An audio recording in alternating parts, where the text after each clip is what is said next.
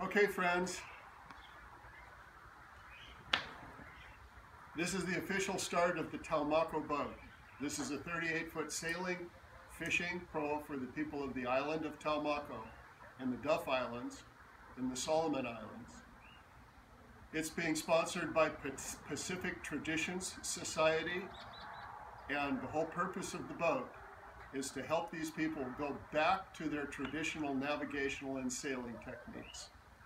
It's a proa, and what that means is it's as close as possible using modern materials and modern technology to the original sailboats they invented and created some 2,000 to 3,000 years ago. These people are some of the best sailors in the world, and I'm honored to be building a boat for them. And it's not just me building a boat. Everybody else is out doing errands today, but there's Jack and Lucky and Victor and Rose and Clint and Suzanne, who's my inspiration and is the main driving force behind this project. They are all boat builders too. And in the coming videos that you'll see on this channel, you will see plenty of them in the boat shop. Now, every boat builder needs a Siamese cat.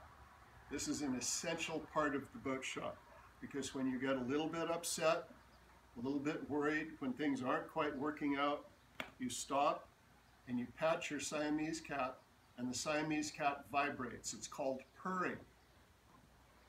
And that reminds you that our whole purpose here is to have fun and to relax and to get petted if you're a Siamese cat.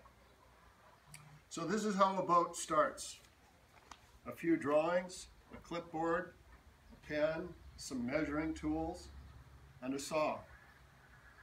This is our first sheet, and I'm going to cut frames out of it today. We'll show you more of those later. Thank you for watching, and I don't know how they say goodbye in Taumako, but what we say in Hawaii is Meke aloha, pumihana.